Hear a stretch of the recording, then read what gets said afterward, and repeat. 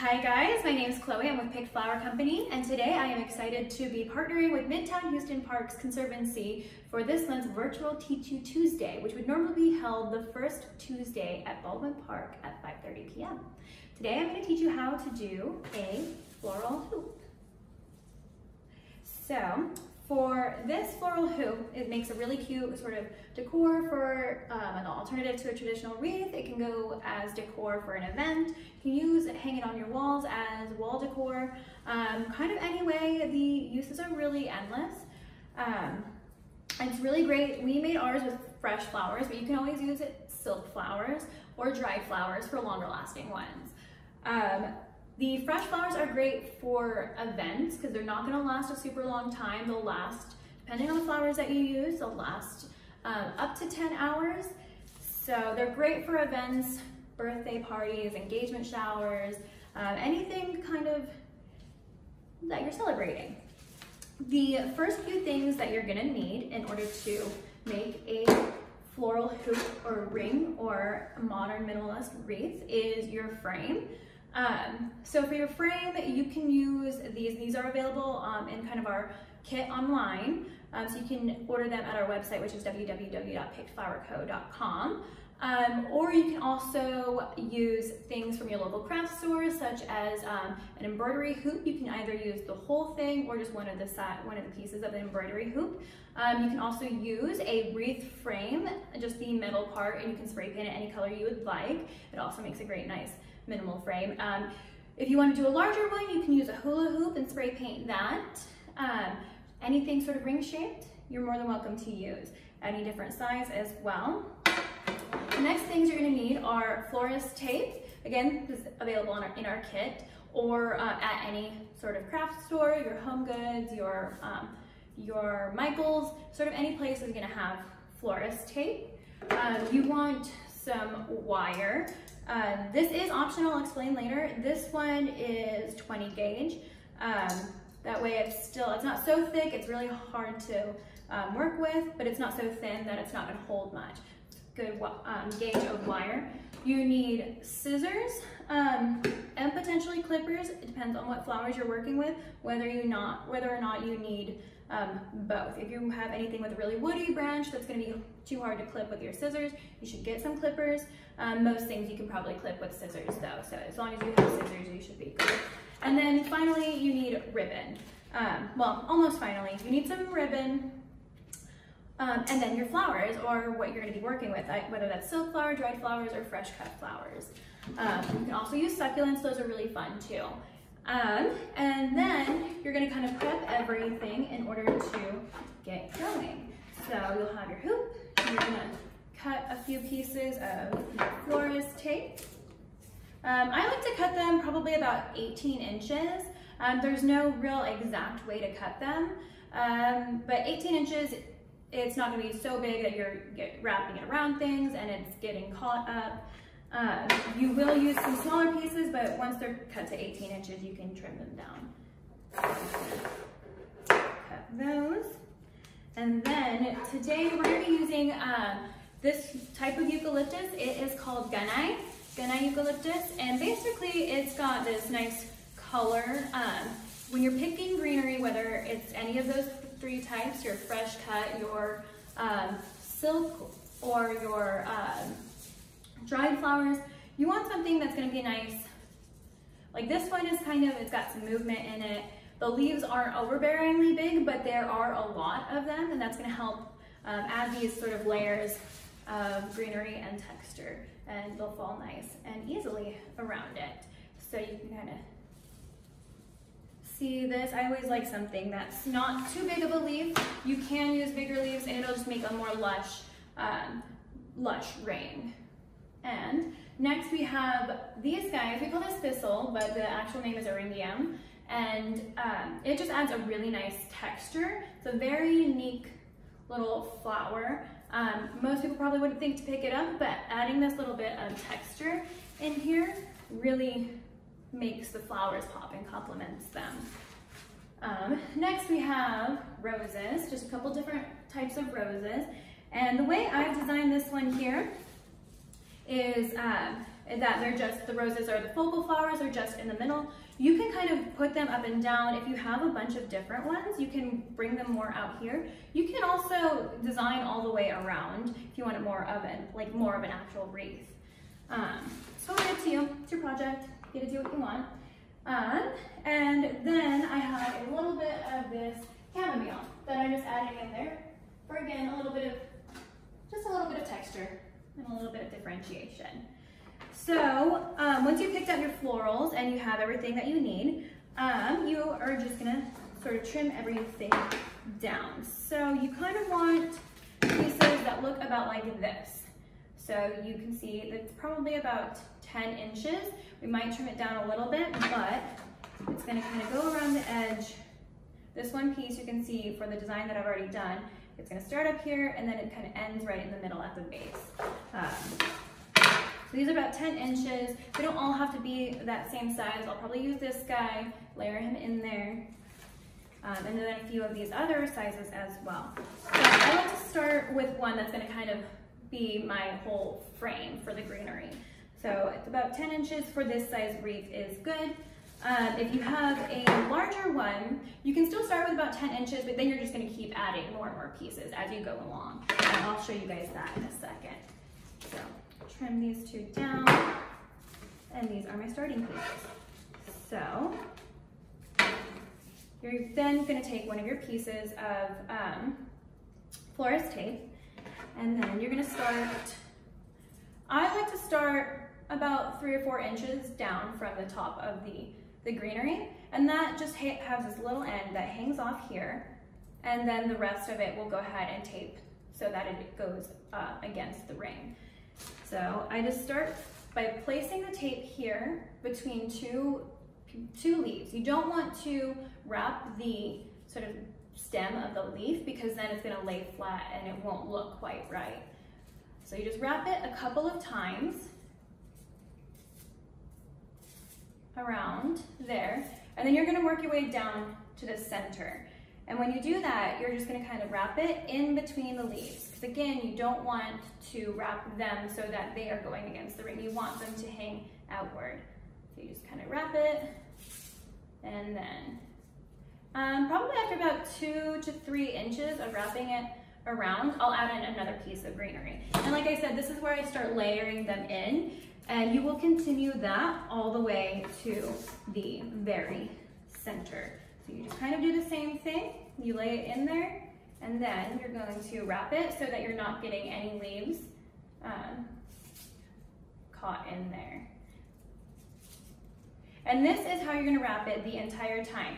So when we go back and add different florals and stuff, you'll still avoid wrapping the leaves. You want those so that way they're not caught up in the tape. And I like to leave my tape nice and flat, but if yours like folds over itself, it's not a big deal. You're not really gonna see it camouflages itself pretty well. So you can fold it in, you can work with it however your fingers kind of work with it. It does take some getting used to. The florist tape is gummy, so as you see here, it's not going to, doesn't stick to your hand. Well, mine does a little bit because mine have the gumminess on it. It's meant to stick to itself. So you really gotta kind of apply it as you're going down and kind of mush it into itself, if that makes sense. Because the gummier it gets on itself, the stickier it's gonna be.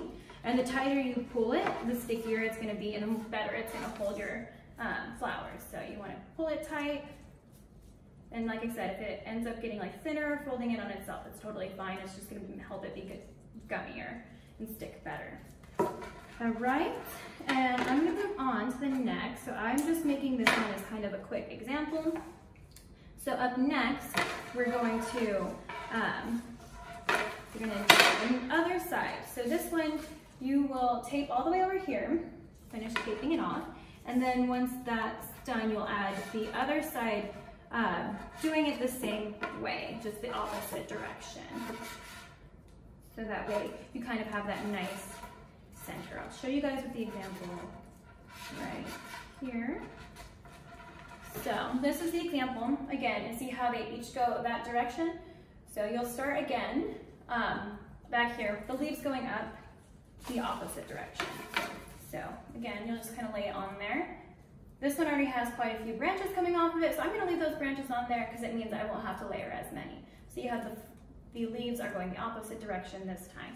So again, I'll leave probably about 3 or 4 inches off before I start taping. Grab my other piece of tape. And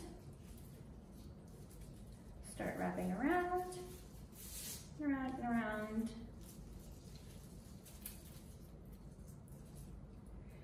The first time I go around the same spot a few times because again, this tape is a little bit different to use. You have to get it gummy and tight for it to work really well. So when you first start it out, you want to have it loop around the same spot quite a few times, just so it gets stuck to itself and doesn't come undone. Pull it tight and then you work your way down to the center.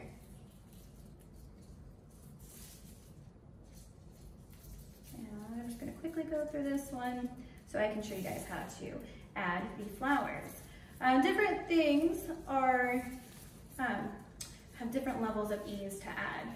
So if you want flowers that are going to poke straight out like this rose in the center, that's a different technique than the other 2 roses that are going outwards, and the same thing with this thistle in here. We'll use a couple of different techniques. The thistle and anything that's going to go kind of angled outwards, you'll pretty much do it just like we're doing this greenery. You'll angle it outwards, place it where you want it, and then tape the base.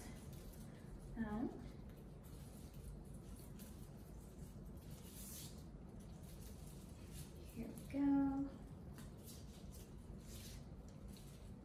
And this, the tape's also really forgiving. So when you're adding in your florals, if you are going to, if you mess up, it's really easy to undo and start over again. You can use the same piece of tape if it's not too folded in on itself. It's very, very forgiving. All right, and so we've got that piece done. And then, so you just kind of, when you get to the end, you just kind of really push it in and kind of just stick it so it gets tacky. All right, and this is kind of like our frame for now. It's not quite as lush as the other one. I added a lot more greenery as I was going down on that one through here. So you probably want to add a little more than this on yours, but I'm going to go ahead and move on since I already have an example. One's like the thistle. You want the stems of these to be probably 2 to 3 inches. So this is a little long, I'm going to cut it down to about there. And then to put these on, you'll probably want a piece of tape that's about 3 inches as well. So you'll take that like that, and then same thing, you'll figure out where you want it along your hoop, and then you'll just kind of place it there, and then use the same method. You're gonna tape it around a few times in the same spot, and then work your way down over and in between the greenery, making sure you're not taping down any of the leaves so they're still kind of loosely hanging out with movement. See, I got one right there taped in there, and that's what you will not want to do. Let me go ahead and leave that so you guys can see what happens when you tape them down. You don't want to do that, it kind of creates like a gap where it's just flush against there. And then when you get down to your main flowers, which for us are these orange roses and pink ones. So you're gonna kind of look at them. If there's any sort of protective petals that are kind of imperfect, this one doesn't have any, that one doesn't have any. Let me show you guys what I mean. So these ones, how they have sort of like discoloration, they're a little bit harder. They have some browning on them. You wanna go ahead and just pop those off and trim them down again to about 2 to 3 inches. And when you're making them in the center, just like this, you're gonna lay them on here. I like to do both of the orange ones at the same time, but only in the center. If I'm working more on the sides, I like them to be a little asymmetrical, so I won't necessarily measure them on here quite like this. I like that little sort of, nature isn't perfect, so if you're trying to make things really perfect, you're gonna kind of be unhappy. So I want these in the middle, and then I know that the only other thing I want here is my pink rose. So I'm gonna like kind of put them so that the stems are against the base of the bloom. The end of one stem, and those, you can kind of see that they're crossing over right here because I know that I only want one flower right here. So I don't want gaps. So then you're gonna take your pieces of tape. These pieces you're probably gonna want to be about 6 to 10 inches, just because the stems are a little bit longer, so you want more tape so that they're sturdier. Then I do them one at a time. I'll take one down, and then I will cover the stem completely. And if I have a lot of tape kind of left over at the end here, I'll cover it, and then I'll just go back upwards on the stem to really secure it in there nice and tight. Then you will put the other one on here.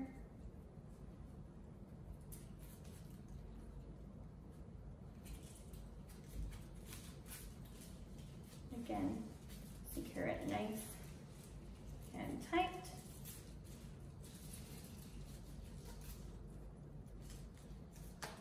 Oops. And then kind of have your base here where they're going out.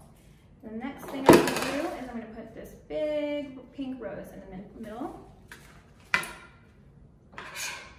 And this one is going to be different. So this one we want to go in flat and facing straight out. So when we cut it down, we're going to cut it so that way it's pretty much flat, and there's just a little teeny tiny, maybe a 1/4 of an inch piece of stem. And then, so if you don't want this sort of big fluffy flower in the middle here, then you don't need to do this part. You can just, whatever kind of free-flowing flowers you have, you can just let them hang out in each direction. And then you might have a little bit of a gap, but you can go in and fill in with tape as much as you want, with tape and other blooms. So for this though, we're gonna do about a 4 to 5 inch piece of wire. If you are using scissors, you might need something a little more heavy duty to cut the wire. If it is the same sort of gauge, it is possible to cut with scissors, but it's a little hard. Then you're gonna kind of just straighten it out. It's nice and as straight as possible with a little bit of a curve on one end, just a slight little curve.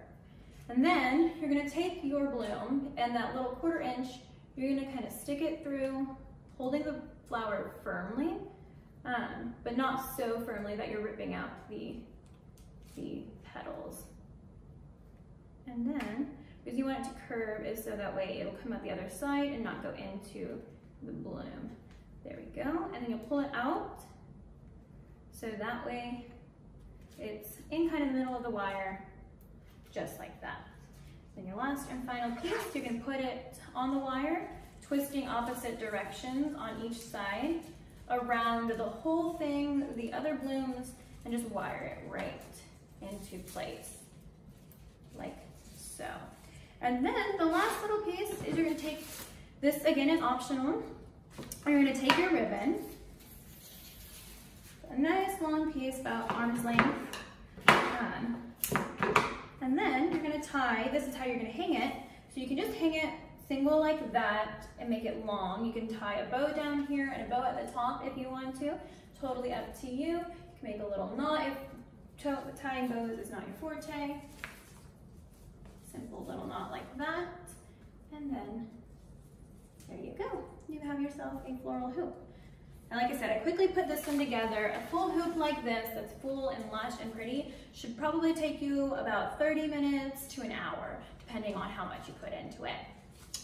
All right, and that is kind of it for this. Make sure you guys go follow Midtown Parks on Instagram. I'll put the link right, or I'll put the handle right here so you guys know where to follow them at.